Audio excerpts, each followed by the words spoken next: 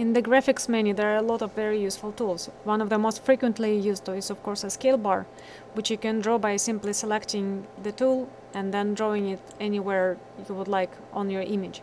In the button called More, you can adjust the font size for your scale bar, the font name,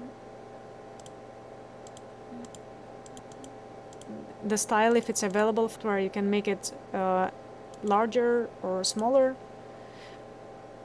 And you can adjust the color for the scale bar in this menu, and also the thickness of the scale bar in this drop-down menu. By clicking on the Select button and selecting the element you just drew, I can make the scale bar longer or shorter by dragging it left or right. On this menu, you can see several options. There is an option to either show the element or not show it to you. There is an option to lock the element on its place. You can see what type of element it is, what is its ID number, and there is also a checkbox for measurement, M. And there is no measurement available for the scale bar, so I cannot activate this function.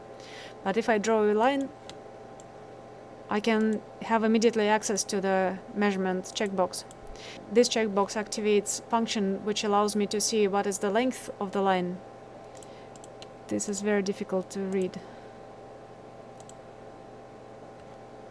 So now the line is 104.73 micrometers long, and it's absolutely horizontal, so the tilt angle is 0. And if I draw in another one, if you want to erase any of your elements, you can click on you can select it and click on the trash bin, and if you click on it twice, the software will offer you to erase all drawing elements simultaneously.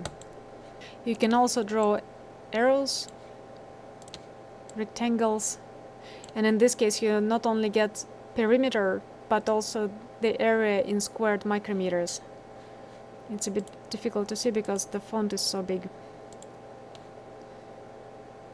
Okay, you can draw circles.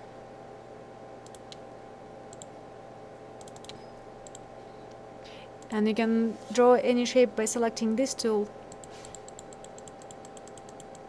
And if you want to close it, you need to either bring two ends together and click on it, or you can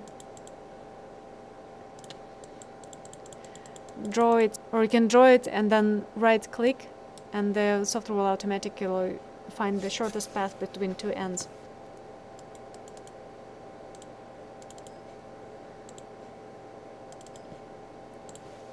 In the Select drop-down menu, there are more tools available, and one of the most useful is called Palette, and it allows you to draw a scale bar for the color coding on your image.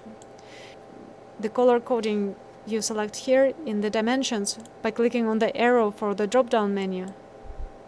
And currently it's set on gray, but I can change it to green, and you can see that the palette scale bar automatically changes, or I can go to lookup table menu and select a rainbow, and then it becomes quite easily understandable that pixels with low intensities will be of blue color and pixels with highest intensities close to 250 will be red. If you want to draw several elements of the same nature on your picture or on several pictures, you can check in box Keep Tool, and this will allow you to draw them without going back to the menu. If this checkbox is not selected, not checked in, I can draw only one line, and then I need to activate the tool again to draw it again.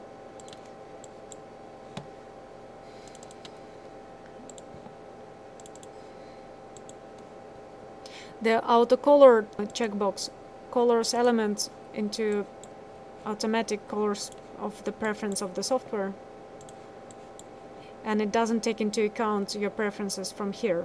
So if you want to make them all white, you need to deselect this option.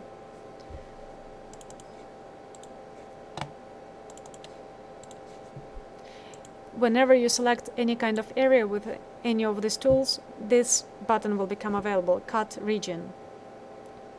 And when you click on it, you will get another image, a new file, which will contain only the selected region. For example, if I select a round region here and click on Cut Region, I will get a new file containing only this selected region. These values show you X and Y coordinates which correspond to the position of your element, and you can change them to move your element very slowly, or you can select your element and drag it around with the selection tool. These values show you the width and the height of your element. You can change your element by adjusting these values here. You can also type in any value here. Or again, you can use the selection tool to adjust your element more quickly.